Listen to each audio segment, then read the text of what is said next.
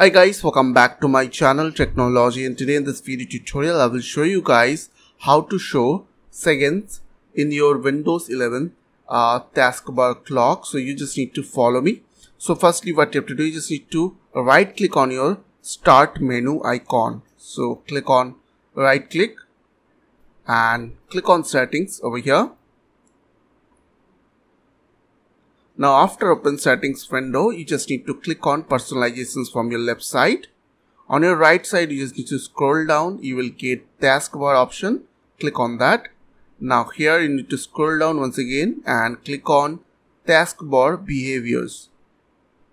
Under taskbar behaviors, you will get an option called show seconds in system tray clock. So you just need to check this option, and as you can see, seconds is showing on my taskbar clock. So I hope this quick tutorial will really help for you, and please don't forget to click on the subscribe button, like button and share button. And if you have any queries or questions, then comments down below. I will see you guys on the next video. Till then, bye bye, take care.